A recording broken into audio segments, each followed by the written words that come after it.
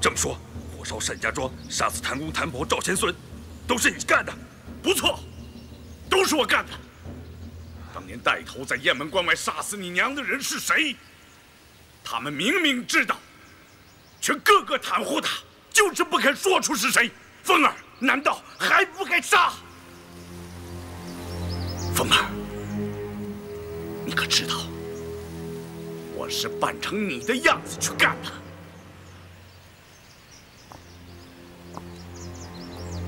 孩子，这也算是咱们爷儿俩给你娘报仇。少林寺的玄苦大师亲授孩儿武功，10年中寒暑不断，孩儿有今日，多亏恩师栽培，你却连他也不放过。这些南朝武人，个个阴险狡诈，有什么好东西？玄苦是被我一掌震死的。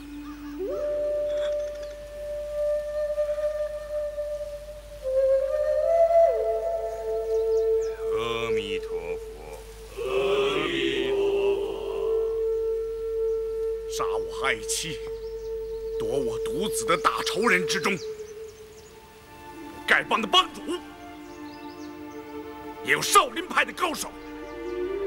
他们想永远隐瞒这种血腥的罪过，将我儿子变为汉人，拜大仇人为师，做丐帮帮主的继承人。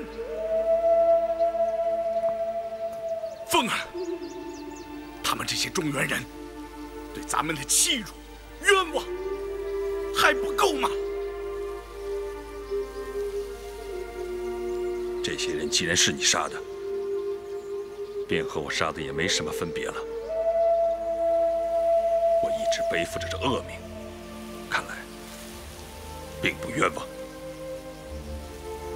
带头大哥是谁？你到底查明白了没有？就不查明白之理。此人害得我家破人亡，我若将他一掌打死，岂不太便宜了他？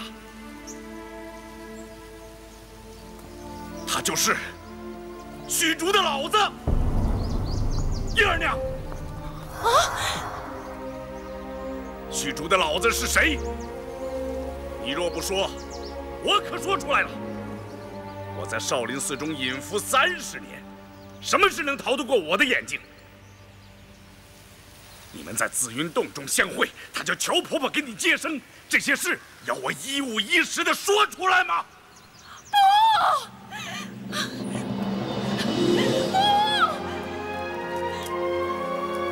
不要啊！不要啊！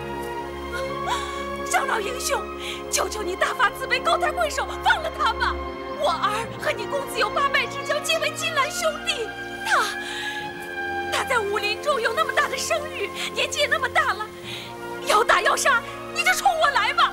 我求求你了，求求你了，求求你了，求求你了！善哉善哉，既造业因，便有业果。虚竹，你过来。不要！不要！不要！不要啊！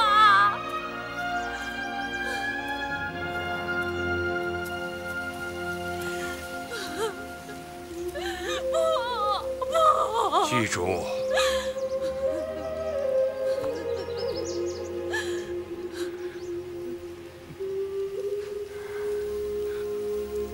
你在寺中24年，我竟然不知，你便是我的儿子。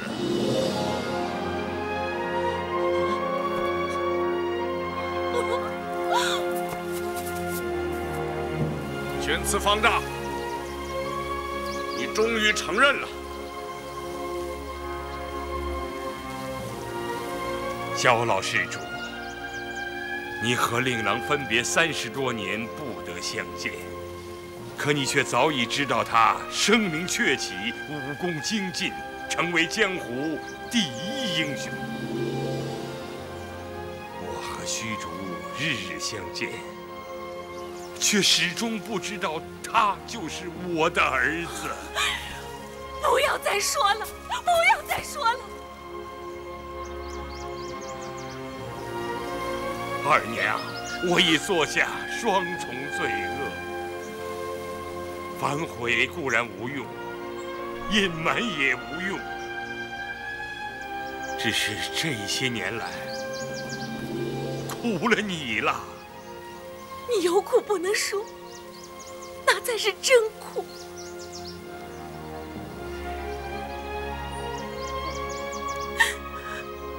焦老施主，当年雁门关外一役，老衲铸成大错，众家兄弟为老衲包庇此事，又被你一一杀死。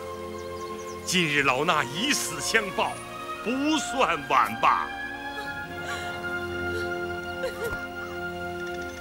玄次大师，你确实该杀。不过，我敬你是一代高僧，我愿意和你一决生死。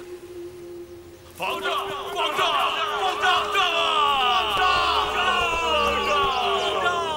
慕容伯老施主，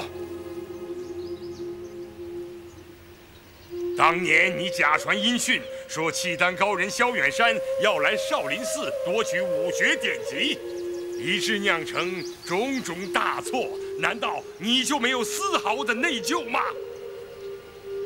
阿弥陀佛。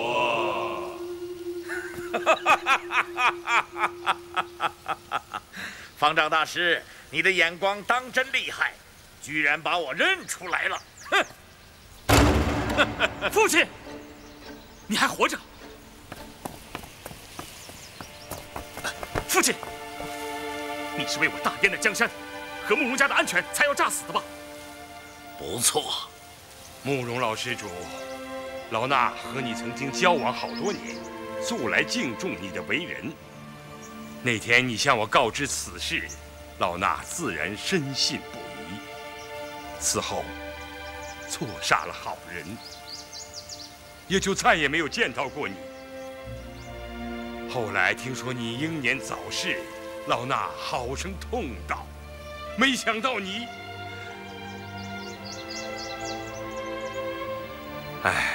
慕容老施主，老衲听到你对令郎的劝导，才得知你姑苏慕容氏是帝王后裔，所谋者大。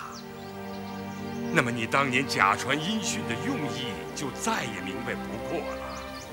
只是你所图谋的大事并未成功，却白白的害死了许多无辜的性命。谋事在人，成事在天。慕容老贼，你这个罪魁祸首，上来领死吧！哼！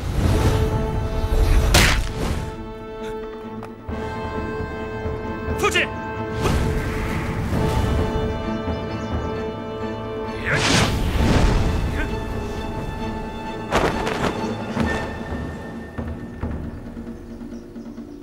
诸位英豪，我知道你们不想让我活过今天，但杀我之仇不可不报。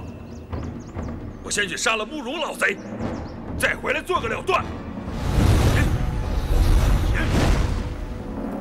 哎，兄弟，我们进去找公子啊！进去助大王一臂之力，结阵拦住！过去，不能进去，跟我过去。王姑娘，怎么着？少林乃佛门善地，非殴斗之场。各位，请勿擅闯。胡说八道！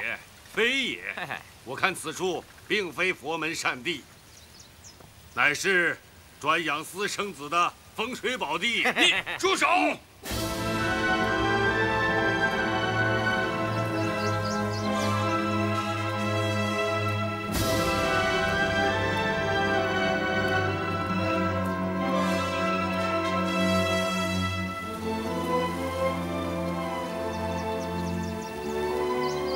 老衲犯了佛门大戒，有伤佛门清誉，依本寺戒律，该当如何惩处？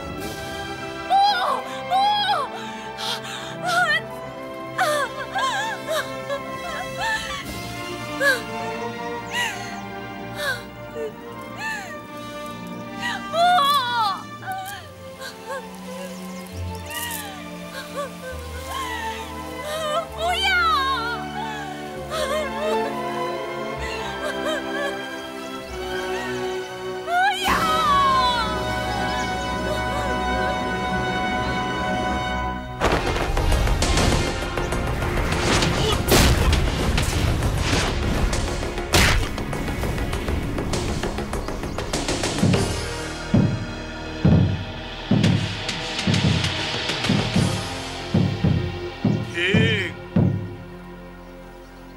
国有国法，家有家规，清明令域之保全，不在求永远无人犯规，而在求事事按律惩处。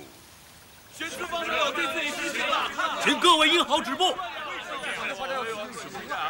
我玄慈犯了淫戒，与虚竹同罪，身为方丈，罪行加倍。执法僧将我重重责打200棍。少林寺的清誉攸关，不得徇私舞弊。方丈，少林寺的千年清誉，岂能坏于我手？是，执法僧永行。别打他！别打他！闪开！来！闪开！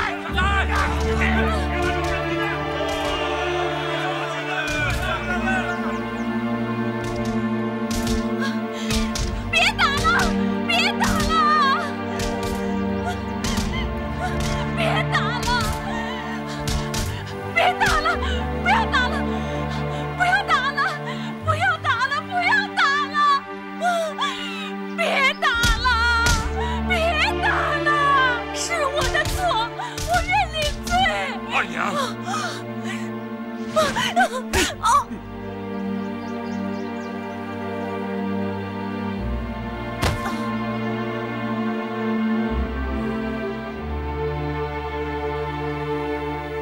你又不是佛门女尼，何罪之有？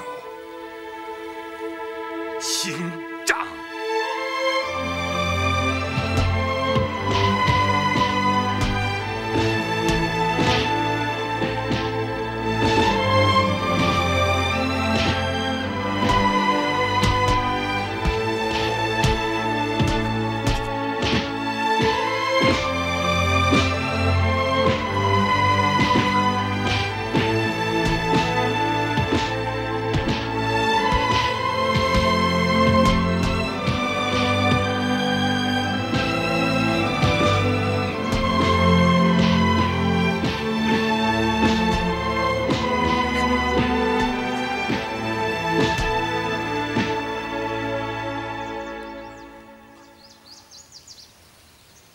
杖刑完毕。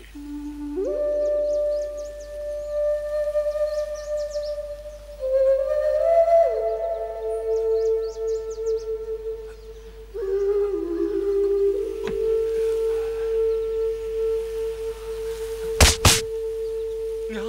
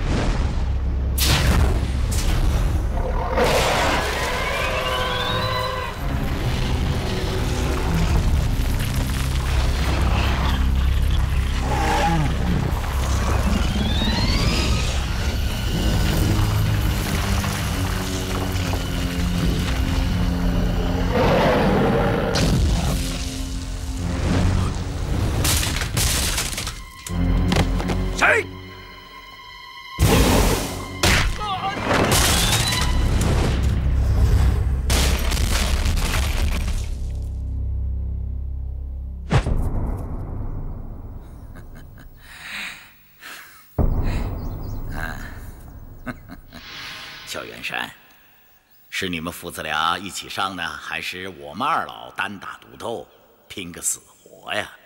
哼哼，你我之间深仇大恨，不死不解，这不是较量武艺高下，所以自然是我父子联手齐上，定取你性命。阿弥陀佛。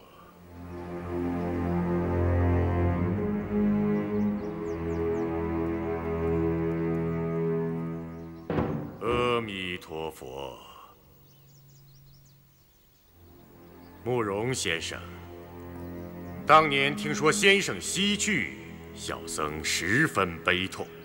原来先生隐居不出，另有深意。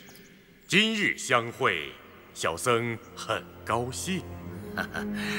在下因家国之故装了回死，让大师挂念了。岂敢岂敢！那年小僧与先生讲武论剑，得蒙先生指点，又承先生以少林寺72绝技要旨相赠，小僧铭感于心。刚才大理的段公子与犬子相斗，是剑气纵横啊！天下第一剑之言，名不虚传嘛。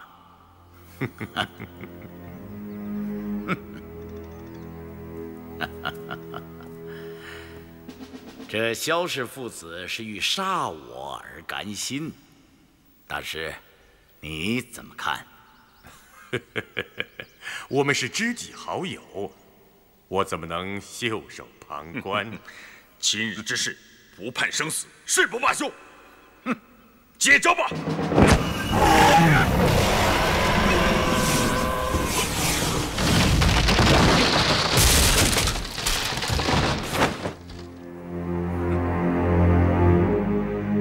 南慕容，北乔峰，果然名不虚传呐。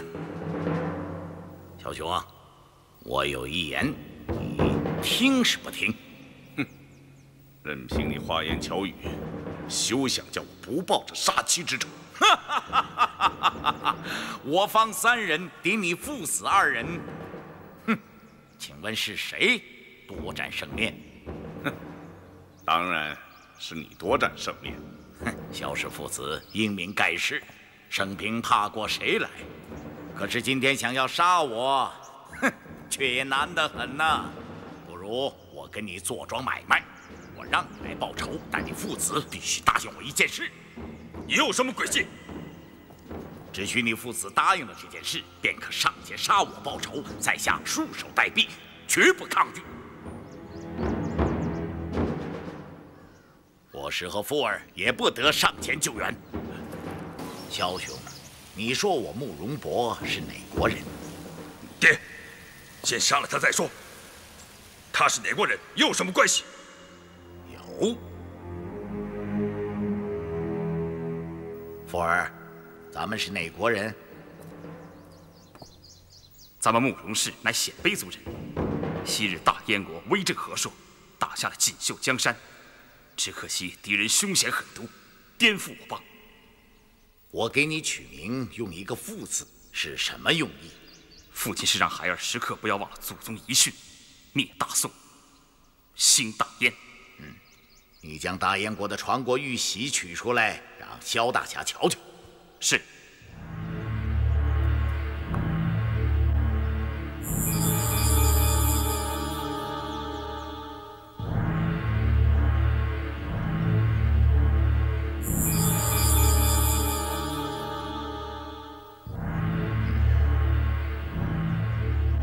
你将大燕皇帝的世袭谱表取出来，让萧老英雄过目。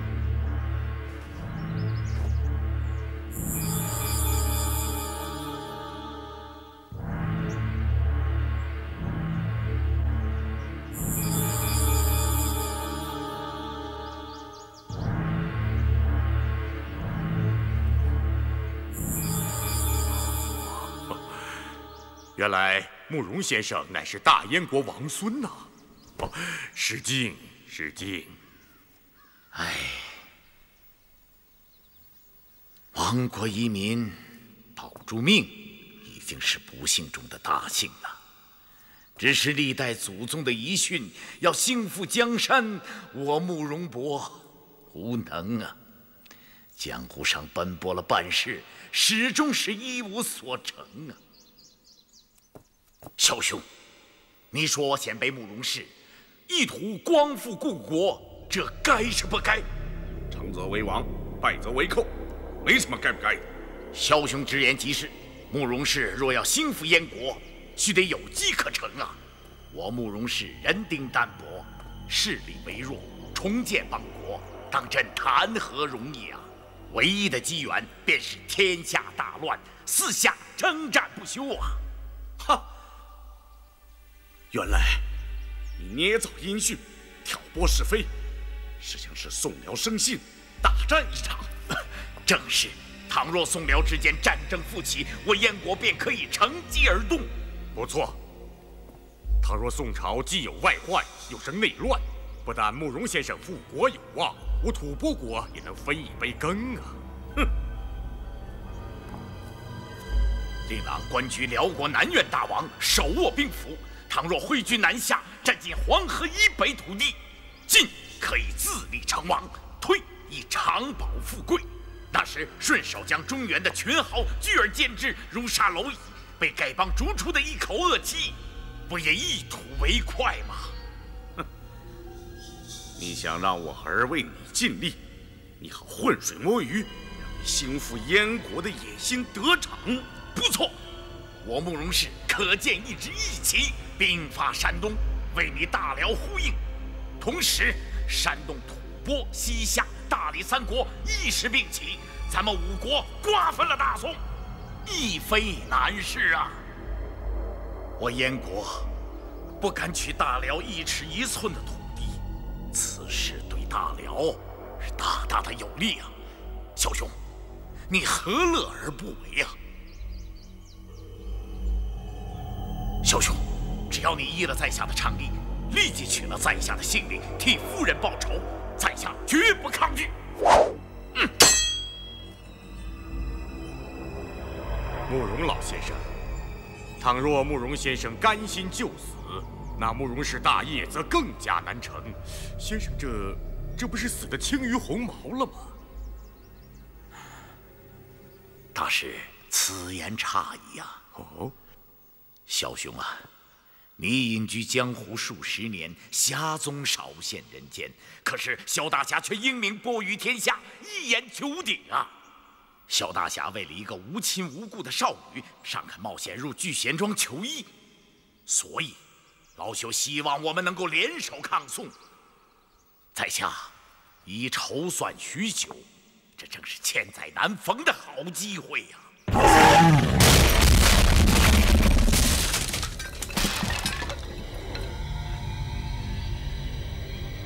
杀母大仇，怎么能当做买卖来交易？这等肮脏之事，岂是我萧峰所为？此仇能报便报，如果今天杀不了你，就算我父子死在此地，也毫无所谓。素闻萧峰萧大侠才略盖世，实践非凡，不料今日一见，竟是个不明大义、屠城义气的勇夫。真可笑啊，可笑啊！萧峰是英雄豪杰也罢，凡夫俗子也罢，绝不会落入你的圈套，成为你手中杀人之刀。识君之路，忠君之事。你是大辽的重臣，却只记得父母私仇，不思尽忠报国，如何对得起大辽？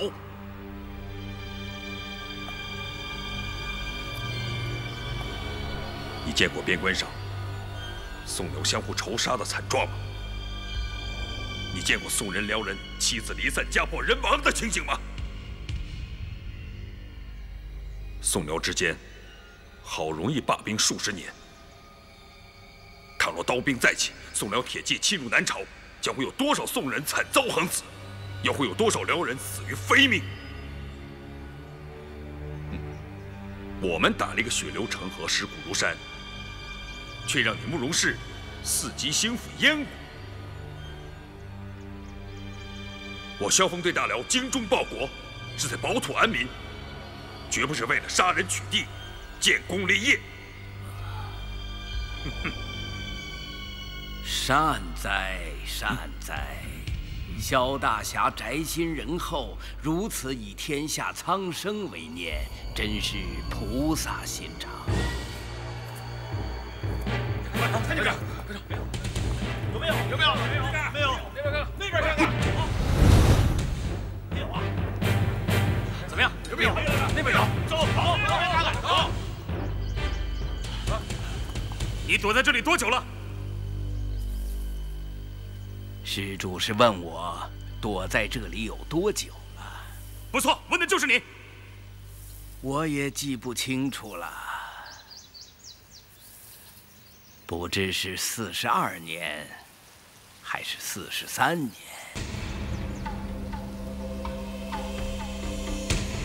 这位萧老居士第一次来偷看经书之时，我已经来了10多年了。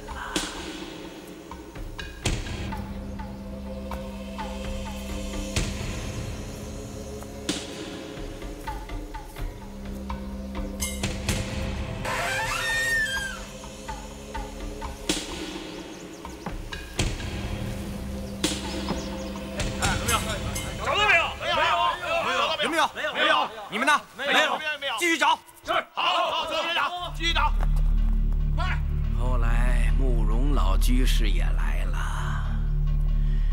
哎，你来我去，将阁中的经书翻得乱七八糟，也不知道为了什么。我怎么从来没见过你？萧居士全神贯注于武学典籍之中，心无旁骛，自然瞧不见老僧。记得居士第一次来借阅的是一部无相节之谱，从那时候起，居士便入了魔道。可惜呀，可惜。你怎么知道的这么清楚？萧居士第2次来偷阅的是一部般若掌法，当时老僧就暗自叹息，知道居士由此入魔，越陷越深，心中不忍，便在居士惯常取书之处放了一部《法华经》和一部《杂阿含经》，只盼居士能借了去研习参悟。不料居士沉迷于武功，于正宗佛法却置之不理，将这2部经书撇在一旁，找到了一部伏魔杖法，欢喜的去了。唉，沉迷于苦海，不知何时方能自拔。慕容居士是鲜卑族人，但侨居江南已数代了。老僧本以为你已经沾到一些南朝的文采风流，哎，却不料你来到藏经阁中，将我祖师的威严法语、历代高僧的语录心得一概弃如敝履，挑到了一本拈花指法，便如获至宝。昔人买椟还珠，已一笑千载。2位居士乃当世高人，却也作此愚行。于人于己都是有害无益。慕容老居士比起萧老居士更加贪得无厌。萧老居士研习的不过是少林派的现有武学，而慕容老居士却将少林派的72绝技一一囊括了去，并且抄录了副本，这才重履藏经阁，归还原书。想来这些年之中，居士尽心竭力，意图融会贯通这72绝技，说不定已将其传授给令郎慕容复了。慕容复尚年幼，功力不足，无法研习少林寺72绝技。你是将它传给一位吐蕃国师了。鸠摩智，你错了，全然错了，次序颠倒，已大难临头了。哼，什么次序颠倒，大难临头啊？老僧之语是危言耸听吗？不是危言耸听，国师，请你将那部《易筋经》还给我吧。《易筋经》？什么《易筋经》？老僧的话，叫人越来越难明白了。本派武功传自达摩老祖，佛门弟子学武，乃在强身健体、护法伏魔。修习任何武功之时，总需心存慈悲之念。倘若不以佛学为基，则练武之时必定伤及自身。吐蕃国师虽是我佛门弟子，精研佛法，但如果不以慈悲为怀，终究不能消除练习这些上乘武功之时所沾染的戾气。本寺72门绝技，每一项绝技都能伤人要害，取人性命，凌厉狠辣，所以需以相应的慈悲佛法为之化解。只有佛法越高，慈悲之念越盛，所练之武功才能越高。但修炼到如此高境界的高僧们，却又不屑于去多学那些厉害的杀人法门了。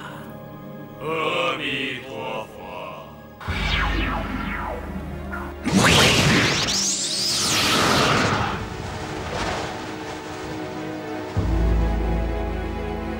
阿弥陀佛。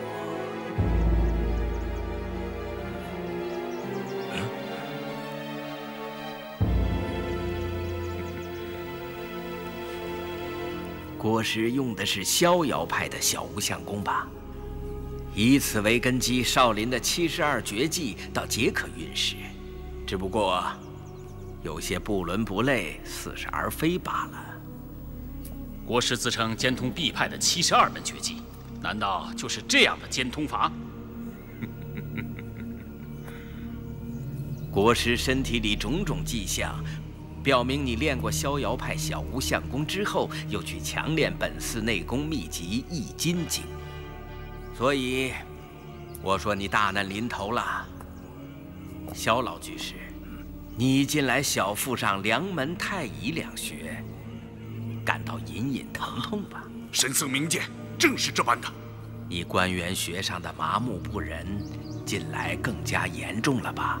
啊，是，这痛楚，10年前只有小指般大，现在已经有碗口般大了。神僧，既然知道我爹的病根，还希望慈悲解救我。不必多礼。施主宅心仁厚，以天下苍生为念，不肯因私仇而伤及宋辽百姓，如此大仁大义，若有任何吩咐，老衲无有不从。施主请起。多谢神僧，多谢了。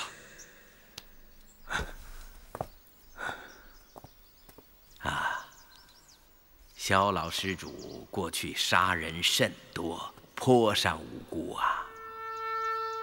像乔三槐夫妇、玄苦大师，是不该杀的。老夫自知身受内伤，但年已6旬，独子也长大成人了，死对老夫来说没什么可怕的。但神僧要老夫认罪悔过，却万万不能。老衲不敢让老施主认错悔过，只是你的内伤是因练少林派武功而起，欲觅化解之道，必须从佛法中找寻。慕容老施主视死如归，老衲本不该多说。但如果我为你指点迷津，令老施主免除了杨白、连拳、风府3处穴道上每日3次的剧痛之苦，你愿意吗？青山不改，绿水长流。二位要找我父子报仇，我们在姑苏燕子屋参合山庄恭候大驾。父亲，咱们走。年轻人，你竟然如此狠心，让令尊忍受着彻骨奇痛的煎熬吗？想走，没那么便宜吧？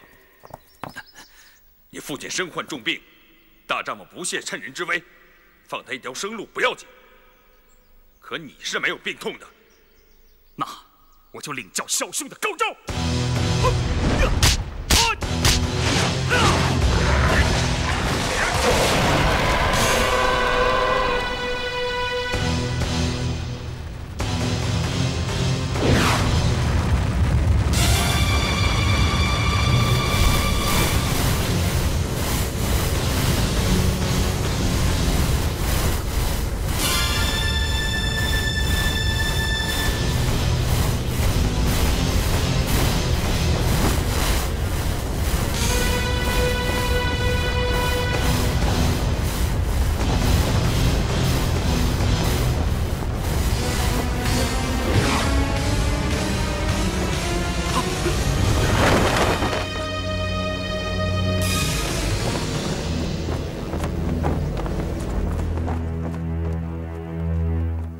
阿弥陀佛，佛门善地，两位施主不可妄动。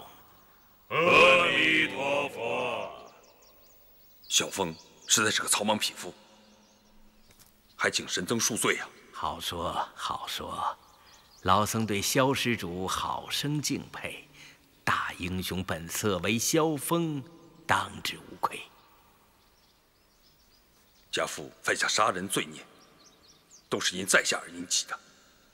恳求神僧治疗家父身上之伤，所有罪责都由在下自己领受，万死不辞。老衲已经说过，要化解萧老施主的内伤，需从佛法中寻求。佛由心生，佛即是觉悟。旁人只能指点，却不能代劳。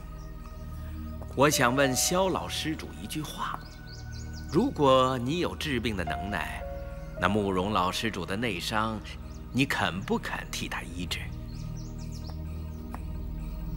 我让我替慕容老匹夫治病？你嘴里放干净些！慕容老匹夫杀了我的爱妻，毁了我的一生，我恨不得将他千刀万剐，剁成肉酱。你不见到慕容老施主死于非命，便难消心头大恨吗？正是。30年来，老夫日思夜想的，便是报这一桩血海深仇。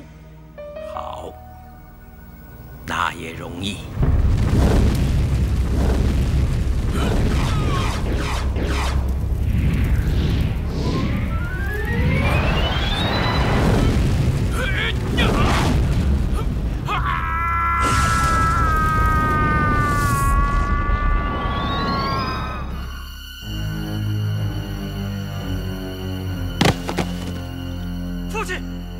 阿弥陀佛，阿弥陀佛。阿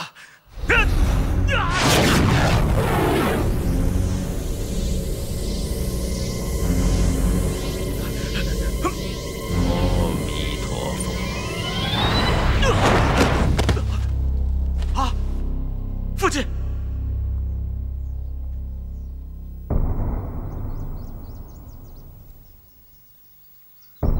肖老施主，慕容老施主已经死了，你心中的仇恨可以平了吧？你想去哪儿，这就请吧。我去哪儿啊？我早就没有家了。慕容老施主是我打死的，你未能亲手报此大仇，心有余憾，是不是？不是。即使你不杀死他，我也不想杀他了。善哉。可是这位慕容少侠伤痛父亲之死，要找你我报仇，却如何是好啊？神僧是代老夫出手杀死他的。慕容少侠要为父报仇，让他前来杀我吧。凤儿，你回大辽去吧，咱们的事情办完了，路走到尽头了。慕容少侠，如果打死了你，萧大侠定会杀慕容少侠为你报仇。如此冤冤相报，何时方了？不如天下的罪孽都归我吧。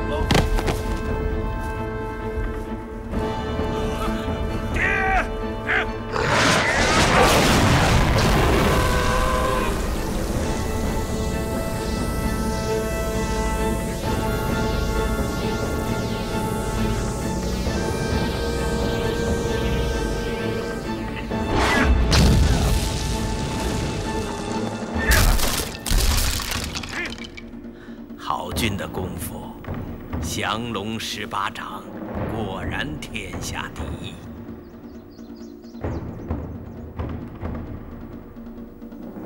是时候了，该走了。干什么？留下！走！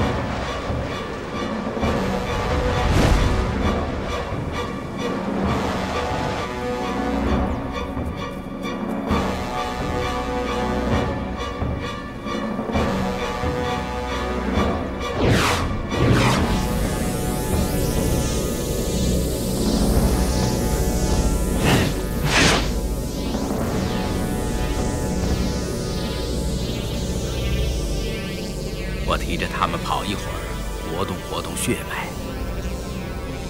武爹没死，你是说再给他治伤？他们内伤太重，须得让他们做归西之眠，再图解救。天下哪有先将人打死，再给人治伤之法？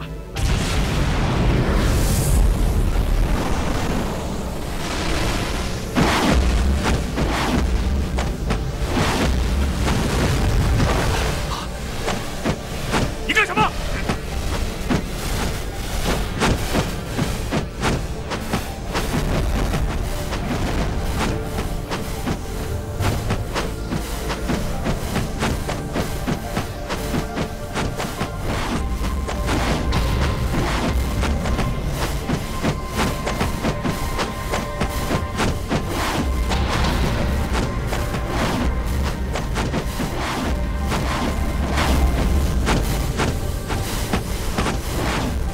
手互握，内息相应，以阴济阳，以阳化阴。王霸雄图，血海深恨，尽归尘土，消于无形。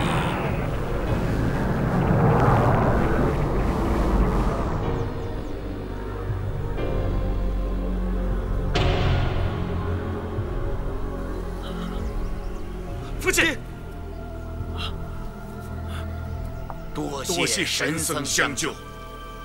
你二人由生到死，由死到生的走了一遍，心中可还有什么放不下？倘若适才就此死了，还有什么兴复大燕、报复妻仇的念头吗？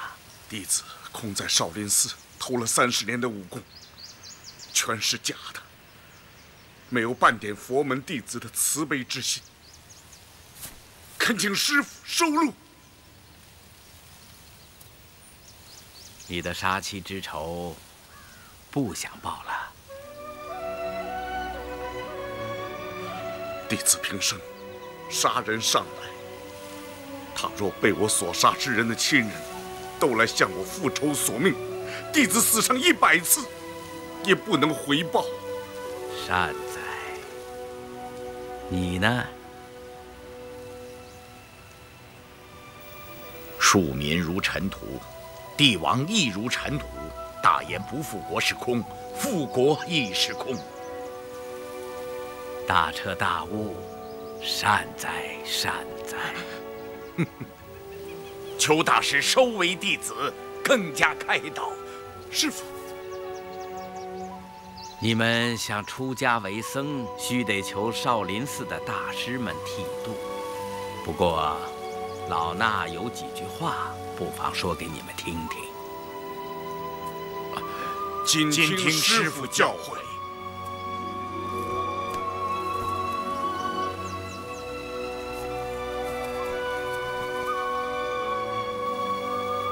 面门出入，应物随情，自在无碍，所作皆成。了本识心，识心见佛，是心是佛，是佛是心。念念佛心，佛心念佛，欲得早成，戒心自律。静虑静心，心即是佛。除此心王，更无别佛。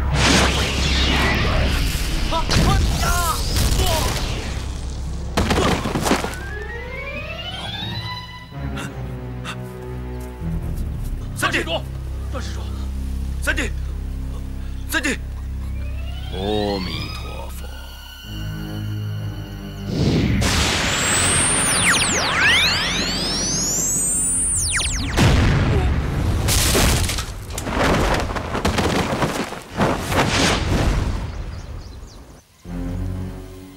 阿弥陀佛。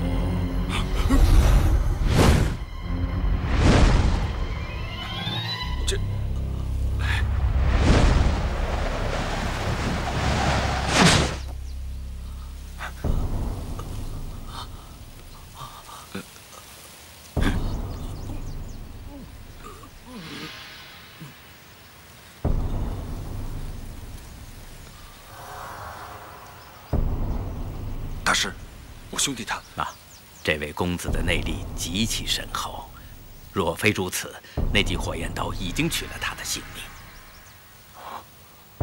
现在已经基本无恙不过要迅速找一个室内静卧。我倒有很好的去处，现在就带他去。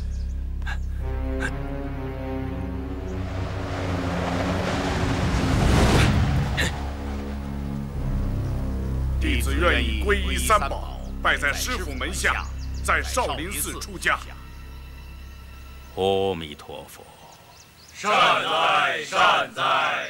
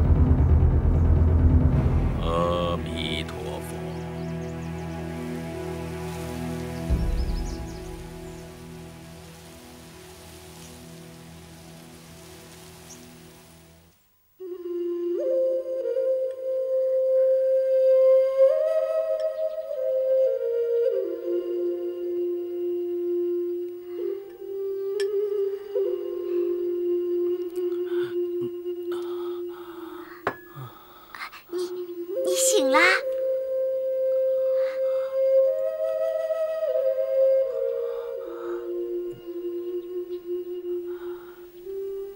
你是灵妹吗？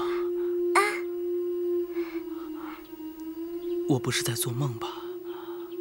哪里是在做梦啊？是你一个朋友送你过来的。是我朋友？我好像是被鸠摩智打伤的。你的朋友是个大个子，说你是他兄弟。是我大哥？那他人呢？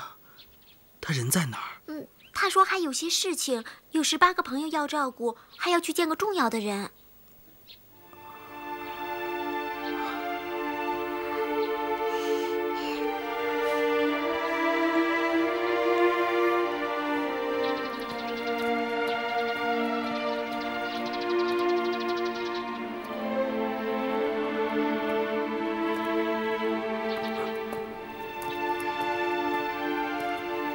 阿弥陀佛，小施主，你不能进去。我只想见一下我自己的父亲，请师父行个方便吧。本寺有令，恐怕不方便。那就劳烦师父进去通报一声，小凤在此等候。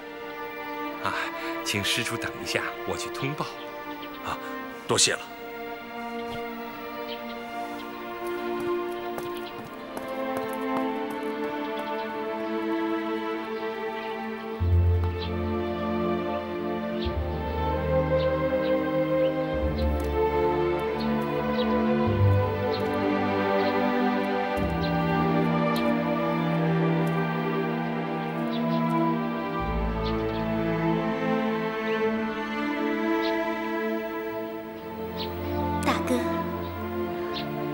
等这件大事了了，我陪你去塞外骑马、打猎、牧羊，过一辈子快活的日子。大哥，我一辈子陪着你。萧施主，师父，萧施主，令尊已在本寺出家为僧。他让我转告施主，他尘缘已了，心得解脱，请施主不要思念。萧施主在大辽为官，只盼宋辽永息干戈。辽帝若有亲宋之意，请施主发慈悲心肠，眷顾两国千万生灵。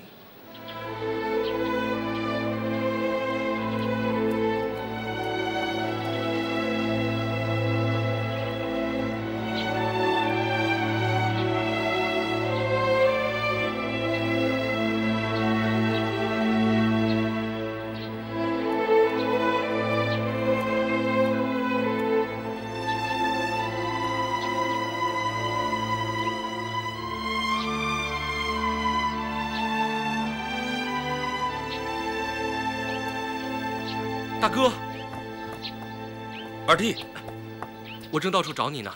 听说三弟受了重伤，伤势如何？我已经把他送下山了，安置在一个农户家里。咱们一块瞧瞧去。好啊。主人，萧大侠，林舅公助你和72岛36洞群豪俱引下山。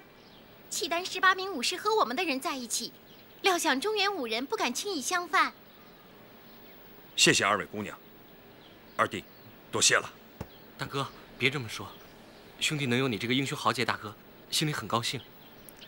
哦，对了，你把丁老怪后来怎么样了？这个，这个我们知道。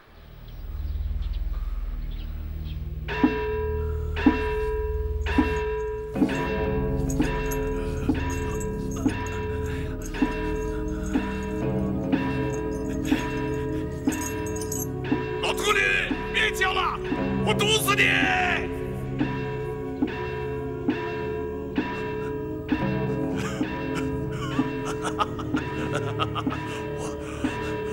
我丁春秋，今天怎么落到这种地步了？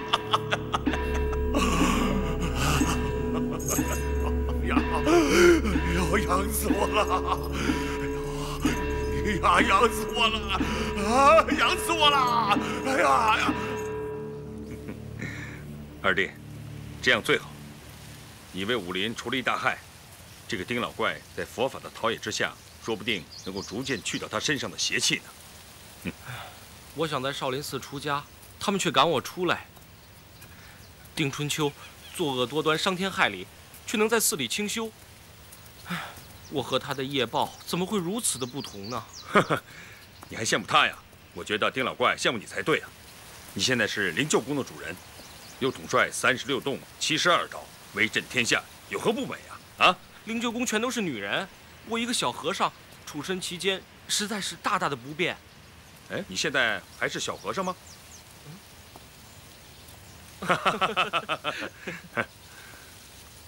星宿派那些吹牛拍马之辈，现在又都缠住我了，我实在不知道该如何打发他们才是。这些人呢，也不是天生就是这样的，他们在新校老怪的门下，若不吹牛拍马，很难保命的。所以啊，你要多加管教，如果他们不听，把他们轰走就是了。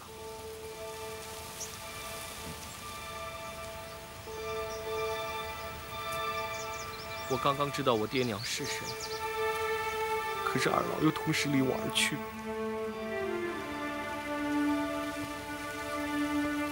二弟，世上不如意的事情很多。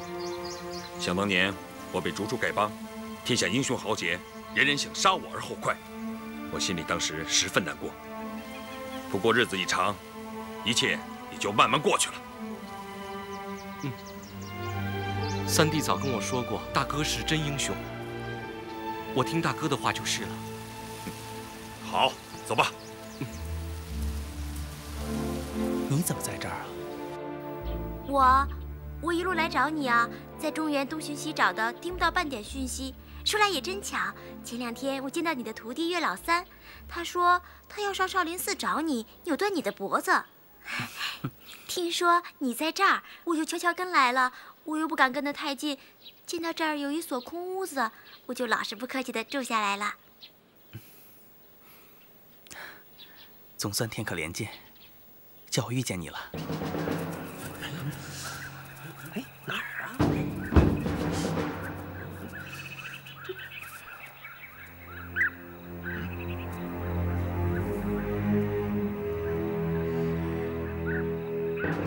这边，一定要抓住姓庄的那小子，走！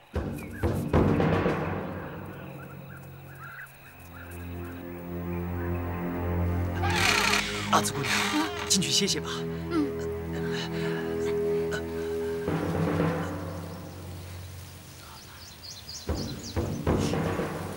有人！哎，把门开开！怎么里面不死出个人来啊？要是不开门的话，姑娘我可就把这房子给烧了。阿紫姑娘，也许是你刚才听岔了，里面没人，我们进去吧。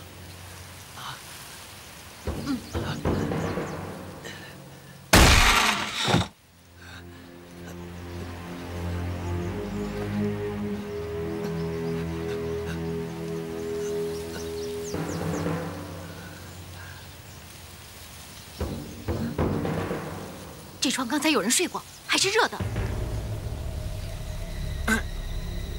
庄帮主，帮中的大事未了，你便这么撒手就走，算什么玩意儿？好大的胆子，竟敢这么跟帮主说话！把全冠清给我叫来！全冠清已被绑起来了，庄帮主处置呢。庄帮主，你拜星宿老怪为师，丢尽了丐帮的脸，又派人杀害本帮兄弟，大伙今天让你有个交代。住手！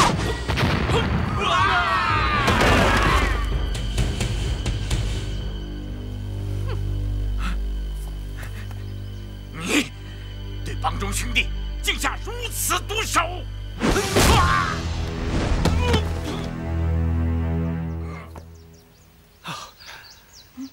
全死了！太好了！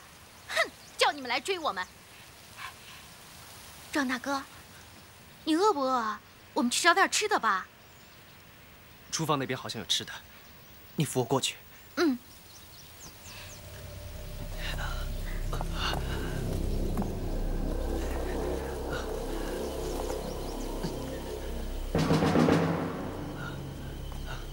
床底下好像有人，庄大哥，快把他们拉出来，打死他们！哎，别打，别打，别打！我出来了，我这不出来了吗？哎，怎么有个小姑娘的声音啊？是个男的带着个小姑娘躲在床底下，那个小姑娘的眼睛咕溜溜直转，只是盯着你。盯着我？他是不是在笑话我是个瞎子？庄大哥，你把他的眼珠子给我挖出来！你跑！你再跑！再跑，我就把这个男的给杀了！小瞎子，你敢杀他？你敢说我是小瞎子？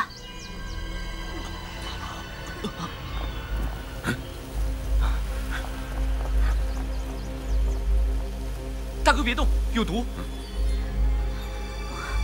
我今天也让你变成一个瞎子！上！不要！你们要挖，还是挖我的眼珠吧。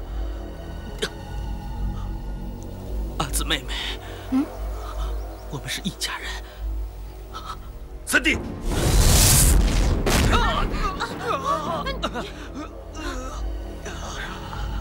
三弟，伤口又破了，流了很多血。姐夫，姐夫，是你吗？啊！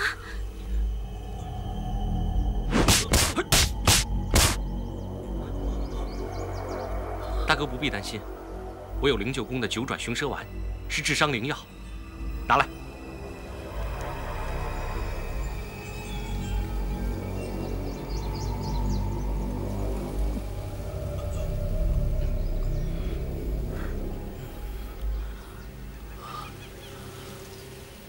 大哥，二哥，不许他挖林妹妹的眼珠。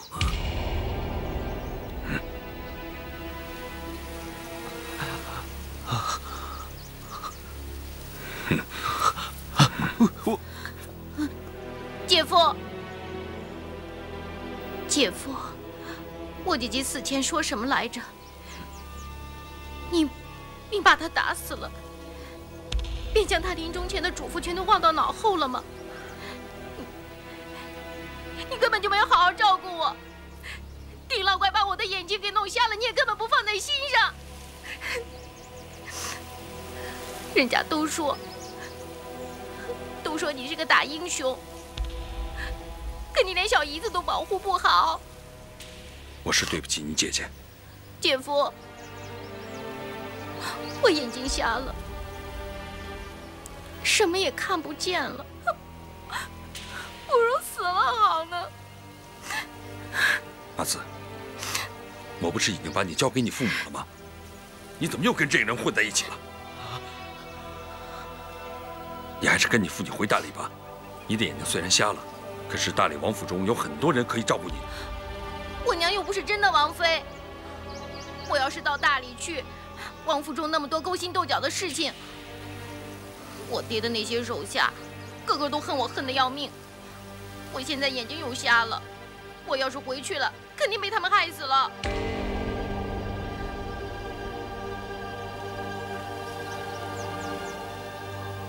那你就跟我回云州城去，咱们好好安安生生的过日子，总比你在江湖上胡混要好。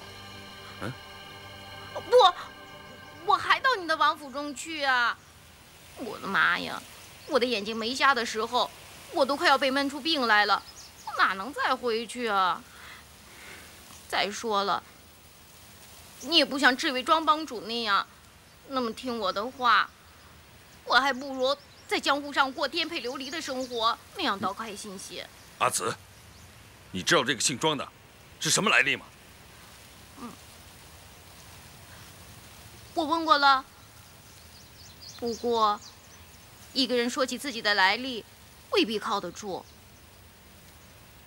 姐夫，你当时做丐帮帮主的时候，难道会跟别人说自己是契丹人吗？你赶紧给我出去，好好安葬那些丐帮兄弟，快去！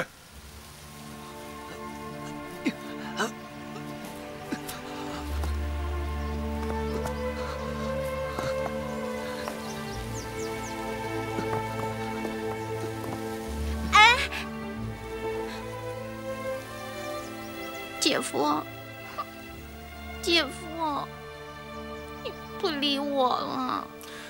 阿紫，你到底想怎么样嘛？我要你把别人的眼珠子挖出来，给我安上。我不要一辈子都做瞎子。这世上哪有这种医术啊？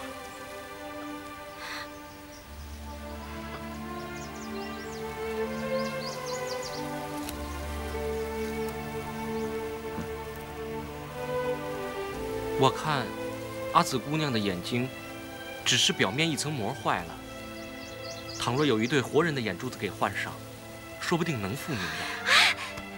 真的吗？是真的吗？许褚师傅，你不是骗我的吧？啊！出家人不打诳语，我自然不是骗你的，只不过什么呀？啊？好，虚竹师傅，虚竹哥，你看，你和我姐夫已经结义金兰，咱俩可就是一家人了。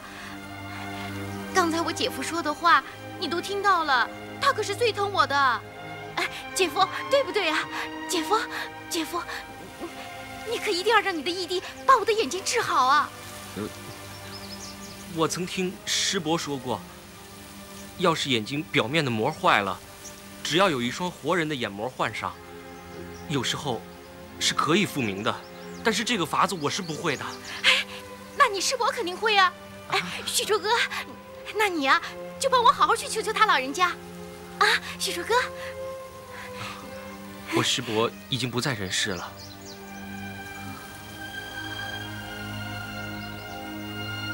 原来你们都是在骗我的啊！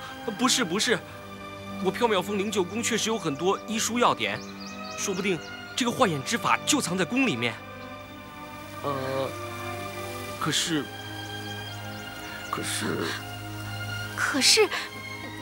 你是个大男人，怎么说话吞吞吐吐的？可是什么呀？可是眼睛何等宝贵，什么人肯换来给你啊？姐夫。好了，阿紫，我们不可能挖别人的眼睛去给你啊，这不等于害了另外一个人吗？